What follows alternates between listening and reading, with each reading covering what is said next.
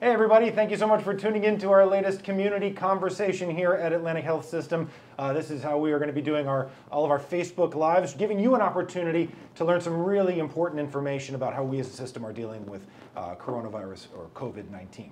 My name is Luke Margolis. I'm the Corporate Communications Director for Atlantic Health System, and I'm excited today to be joined by Dr. Jan Schwarz-Miller, the Chief Medical and Academic Officer for Atlantic Health System. Dr. Jan, thanks for joining us. Oh, thanks so much, Luke, and I appreciate all of you joining us this afternoon. I first want to thank community members for the things that you're doing every day, including continue to social distance, to wash your hands regularly, and to wear your masks, which we're doing today to demonstrate, well, actually we are doing it every day, and we want to demonstrate how important it is. I also want to thank the Atlantic Health System team members. We recognize the extraordinary work that's been going on from the clinical staff, including the nurses, the physicians, the respiratory therapists, but also all of our team members who are vital to the care that we provide every day, including our laboratorians, the pharmacy, our IT department, our human resources department, so integral. And I could go on, but then I would forget just one as opposed to many. So just please, all of you, thank you for all that you have done and you continue to do. I think it's a great point that folks, they see maybe the frontline caregivers, and rightfully so, folks have been talking about them a lot, but there is such an infrastructure of people around that sometimes maybe our audience may not be familiar with or may not know about, those folks in the lab and all of those. Absolutely. Key to the care we provide. So Dr. Jan, and for the folks who are watching, I'll give you just a little bit of the rundown of how we're going to do this. And this is our third one of these, and if you want to see any of the ones we've done previously, you can find those, of course, on our website, and you'll see a little square on our homepage where you can find all those, or just on our Facebook page. So what we'll do is we'll talk about a couple of prepared questions that I have, but really this is an opportunity for us to share some of the questions you've submitted that Dr. Jan can talk to a little bit about, and we'll sort of try to get to as many of those as we can. We really picked a couple that are reflective of the larger subject matter. Many of the questions submitted are sort of similar, so it gives us an opportunity to do that. So why don't we start first with, let's take a step back.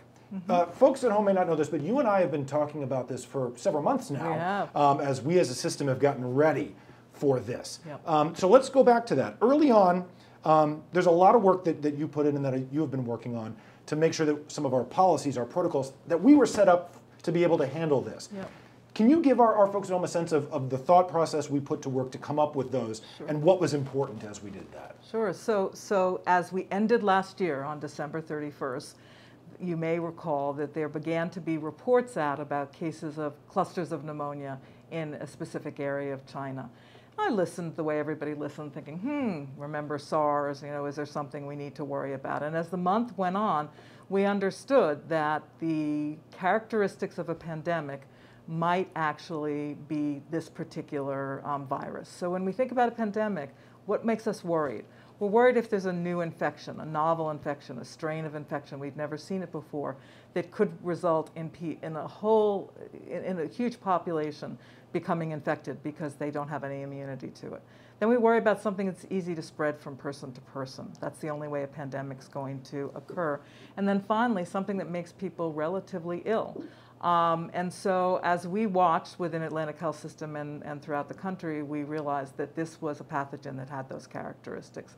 So this was not the first time. It's the first time we've had a pandemic of this nature since 1918, when we had the influenza pandemic throughout the world. But we've had a lot of experience with preparing for these kind of situations, starting in 2001. You all probably recall the anthrax attacks, the possibility that we needed smallpox vaccines, going on to 2009 H1N1, the Ebola issues, the SARS issues, et cetera, et cetera. So it's been the responsibility of healthcare organizations throughout the United States to be preparing, to be ready in case that we had another event like one of those, or God forbid, like the 1918 influenza pandemic. So we took out actually our pandemic flu plan because we knew from what we were learning that this organism was similar to influenza, although we've seen that it has lots of differences too. And we started creating our teams.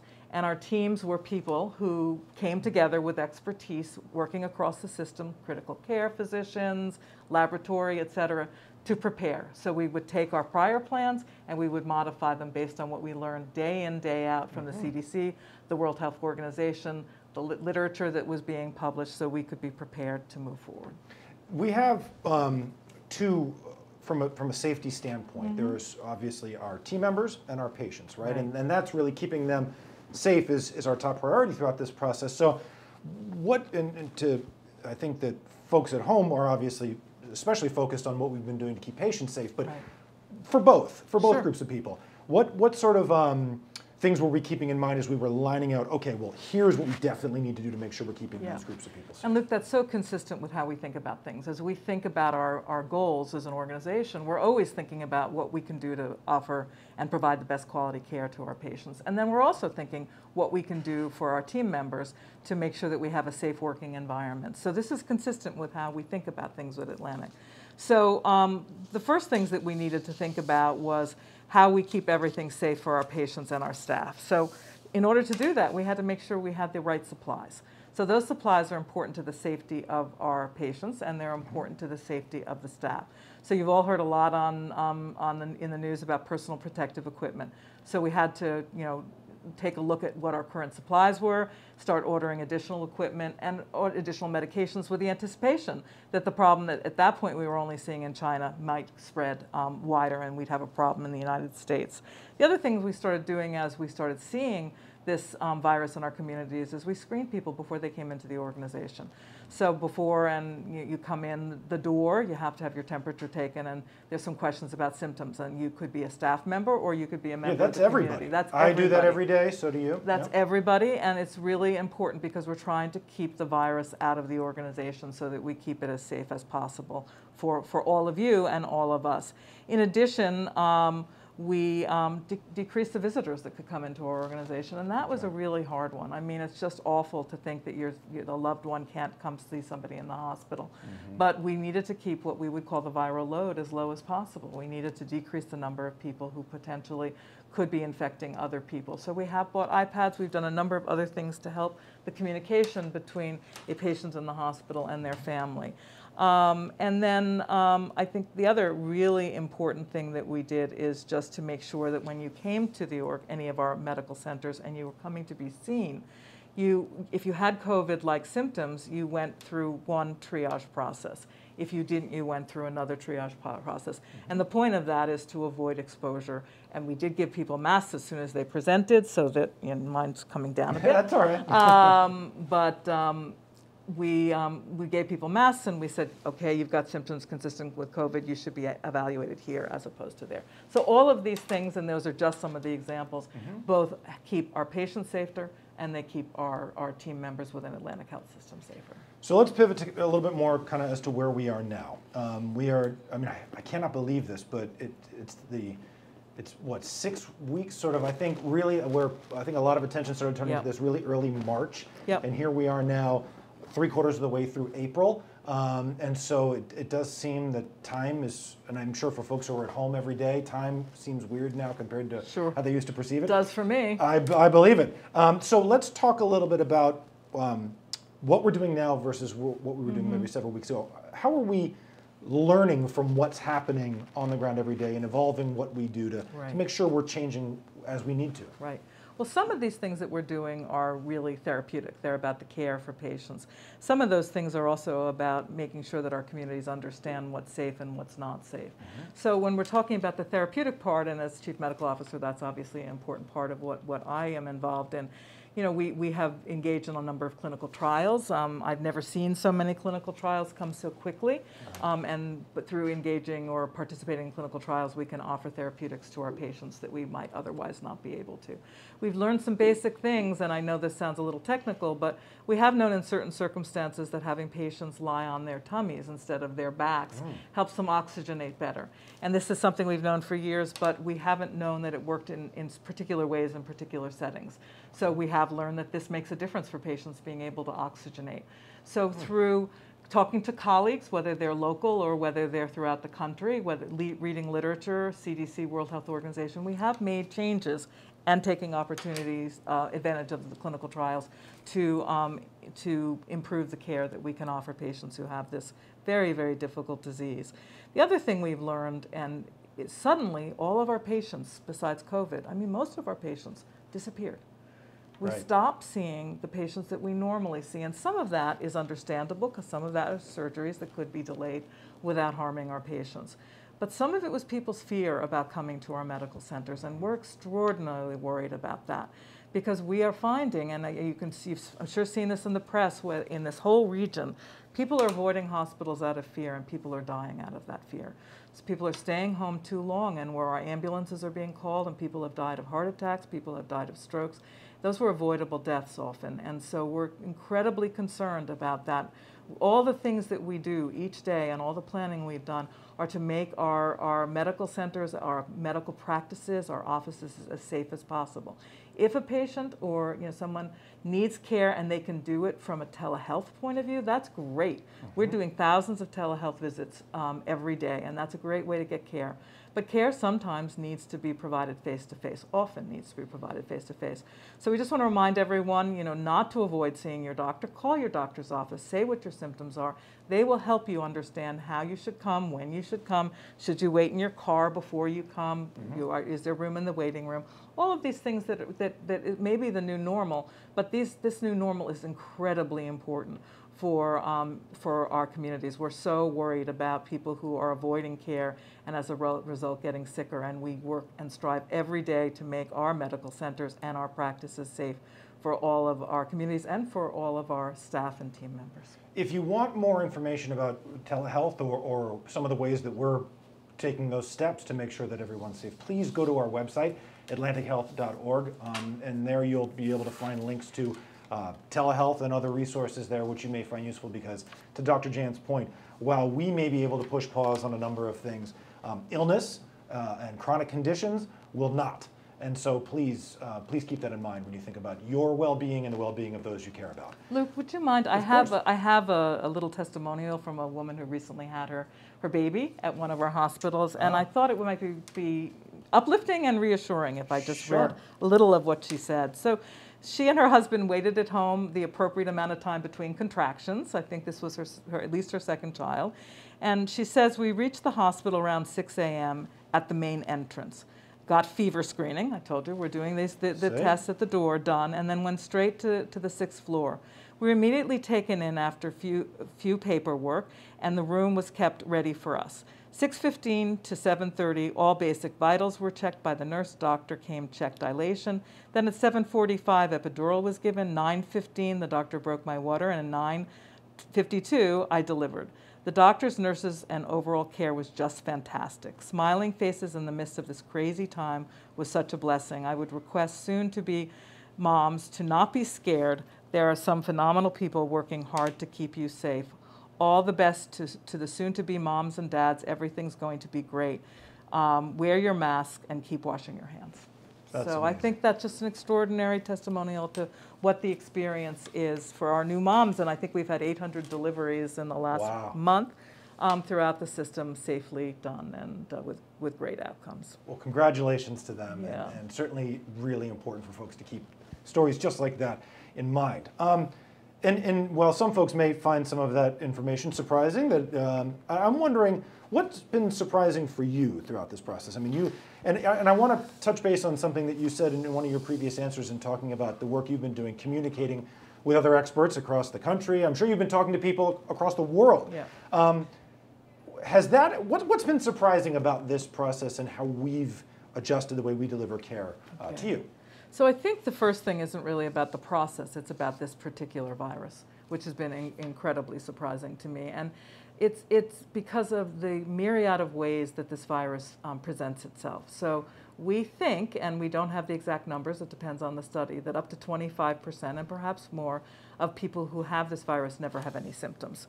And that is not typical for something that we're used to seeing. In influenza, you may be contagious as we think you are with coronavirus for up to 2 days before you have any symptoms. But having no symptoms at all is really unusual. So that's been a surprise. And then on the other end of the spectrum, how incredibly serious this is.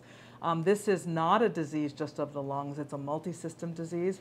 When we were hearing things coming out of China, it was a pneumonia, it was a disease of the lungs, but now we see the kidneys are affected, the heart's affected, the nervous system's affected. It's a very complicated illness, so it's I think, surprising to all clinicians that you have this incredible spectrum of no symptoms to extraordinarily awful and difficult to treat problems. The other thing is just how rapidly the clinical trial started. I've been involved with research for years, and it's usually a painstaking, long, at times onerous process. And everybody out there, so many drug companies and scientists, et cetera, are really trying to think, okay, what medications do we have right now that may work in this particular disease because of the pathophysiology of that medication and that disease. So lot of research is going on internationally in this. And then the other thing I think that has been a challenge for all of us, and nothing new, is just the difficulty of introducing widespread testing has continued to surprise me. So I think those are the three main elements of surprise for me. And I'm sure for some folks who are, look, this information, and not just what we're sharing, but the media coverage on this obviously has been 24/7, going on now more than 2 months. And so I'm sure that people are getting exposed to a lot of information, whether it be the research that's being done, the situation around testing, that perhaps they're not coming into these conversations with the background of knowledge that other folks might have. So for a lot of folks, it was a lot of running to catch up on their understanding of what some of these things even are, antibody testing, and how vaccines are developed. And all these are complicated policy and issues. So I think folks, to stay on top of this stuff, obviously, like I said, go to our website. But that's part of the reason why we're doing conversations like this, to give people a sense of what really is happening here. So, as I said, we did request a number of, as we always do, a number of questions from our community, folks who enjoy and have questions, these types of forums, and want to participate. So we appreciate everybody taking the time to do that.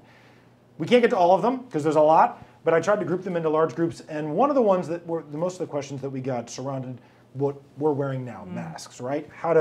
Which ones are appropriate for which settings? Can you wash them? Can you reuse them? And you and I are wearing different masks, right? There's the homemade, but then there's the paper ones as well.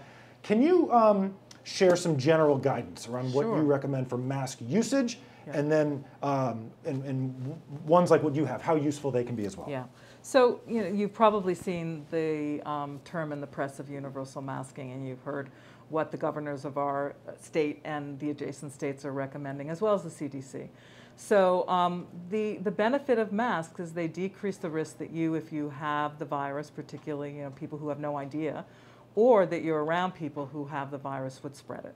So it's not going to work unless you social distance as well. It's not going to work unless you wash your hands as well. But it is a really, really excellent way to protect society by wearing masks. So Atlantic Health System, we have everybody masking at this time. Now, in the medical centers, they're wearing different masks than I'm wearing. I'm not in a hospital right now. I'm at the corporate headquarters. So I can wear a homemade mask and therefore save the masks that we need in the medical centers. Like the N95s. Exactly. And things So like the that. respirators that we use, and some of our impermeable masks that are important when you're around patients. I know it's frustrating because where are you going to get them? And there certainly has been, the supply will catch up with the need. But for now, the supply has been a little bit slow in doing that. So if you go onto the CDC website, there are a number of very interesting and useful tools that are meant for community members, and one of them is use of cloth face coverings to help slow the spread of COVID-19, and it goes through when you should wear it, how you should wear it, and it even has instructions on how you can make it. Make your own mask with a t-shirt. So there's lots of really great pieces of information that we'll link to this Facebook. We'll put those available to our audience. But so it's important. Now, in terms of the face masks and the ones like the one I'm using, the homemade ones, basically they should be washed frequently. That's what the CDC says. So what I'm doing, because I'm wearing one every day and I have two, is I can take this home and I can wash this at night. and then in the washing machine, in the washing machine, and then a dryer, hot dryer, and then I can wear it again the next day. I'm careful about how I take it off. Okay, I don't want to touch the front of it. That's an area, or even inside of it. I want to take it off when I do, by these ear loops, or if I had ties in the back, and then carefully set it down someplace when I'm home where I'm not worried about anybody else having exposure to it. Sure. So this is a really important thing. When I go out and take, and I see people without them, I get a little unhappy, right? That this is really just one more avenue to provide safety in our communities. So don't disappoint Dr. Jen, don't folks. disappoint. Thank you. Yeah, don't do that. Now, I would. Usually, folks are not speaking for long periods of time like we are, and so you may notice that we're kind of tugging them up along the sides. It's obviously hand washing is always an important part of this. Those standard rules and things that we have applied even before we were wearing masks pretty consistently still apply. So don't think that just because you're wearing your mask, you don't have to wash your hands. You definitely still have to do that too. We touched on this a little earlier, and I'm curious, and I'm wondering if you would maybe be willing to address it as well. Folks who are curious about receiving care, maybe they perhaps had certain treatments and things that they would be they were putting off. Let's reinforce that point again if you can, because we took a couple of questions on that. People wondering, look, could I go to an urgent care clinic? I'm just, there's things where I know I need to see somebody about it, but I'm concerned about coming to the hospital. Yeah. That really can be a huge risk for folks if they push that off. Huge risk. And I would organize this in my own mind, and it would for my family members, in the following ways. If I've got, something that seems like mild illness, but something that I really do want to address with a doctor or another provider, I would go the telehealth route. I would, there's no reason, I would have gone the telehealth route, before this. It's a convenient, easy way to get care. Before that, if you have a doctor, I think it makes sense to call your doctor's office and say, these are my symptoms, what do you advise? And he or she may be able to help you over the phone. They may say, please come in and set up an appointment, and this is how we're going to do this. And for emergencies and urgent issues that need emergency department care, please don't wait. Our emergency departments are functioning fantastically. They've done a remarkable job. We've created different sections of the emergency department based on what people are coming for. And we are there to provide the care that everyone in our community needs. And I would be, I am worried. I'm worried about what we're seeing, what all of New Jersey and New York City are seeing in terms of people avoiding care and then ending up in deaths. It's, just a tragic outcome. So please, we are providing safe care. We're providing the high quality care that we've always provided. So please don't delay getting care. So again, Dr. Jen, I appreciate you doing this. It's a great resource for folks, and so please, as we continue to do these, please don't forget to send in questions, and we will try to get to as many of them as we can throughout this process. We're going to have our president and CEO Brian Gragnolati is going to do one of these as well. I think we're going to try to get him scheduled for next week, so folks can hear more about what we're doing as a full system. So I guess we have just time, another minute or two left before we wrap, and I'm wondering. Just in terms of where we go from here, right? Folks need to kind of understand that we're in this for the long haul, right? And so as we do, any lasting thoughts about social distancing, the value of those hygiene tips that we keep giving to folks? Any final messages you want to share? Yeah, I mean, first of all, let's celebrate the successes. It's so important. We discharge many patients from our system every day. New Jersey, we see the statistics every day of the numbers of patients, the hundreds of patients who are discharged to home, to their families. So we need to celebrate in what seems like pretty dire times, those things that are going right, those things that, we should all be very happy and grateful about. So that's number one. Number two, it's very hard to adjust to the fact that this is a new normal. And until we have a vaccine, and we don't know whether that at this point is going to be 12 months from now, 18 months from now, it's unclear. But until we have a vaccine that's effective, we really are going to have to live different lives. And those lives have to do with thinking very seriously about where you're going, who you're going with, when you're wearing your mask, washing hands, keeping that distance of at least 6 feet between you, and other people. And I know in my personal life I'm experiencing, when I'm seeing my family, when I'm seeing friends, I'm doing a lot more FaceTime than I've ever done before. Zoom and FaceTime and all those things. We're all learning how to use them. And this adjustment, it's very hard for us to acknowledge that this is going to be a long-term problem. But when we get through this first wave, there will be episodes of recurrence, and how serious they are have a lot to do with how everybody in our community behaves regarding those things that we can do to make our communities safer. You must get tons of questions, as I'm sure everybody does. When will there be a vaccine? Vaccine development and creation is complicated, right? Yeah, I mean, there can be side effects to vaccines too, right? Yeah. So you have to make sure, first of all, that it works. So even the influenza vaccine, that is a vaccine we've made for years, how effective it is each year, and we have to have a new one each year because there are new strains each year. Right. How effective that is first of all key. And there's no point in vaccinating a large amount of people if it's not going to work. Right. The second thing is it's got to be safe. You don't want people to be worse off as a result of a vaccine. So these are all things that unfortunately take time. The development of a vaccine is faster than it used to be because we have technological ability that we didn't have 20 or 30 years ago or even 10 years ago. But it still needs to be tested in people. We still need to make sure that it gives the immunity that we need, and we still have to make sure that it can be given safely.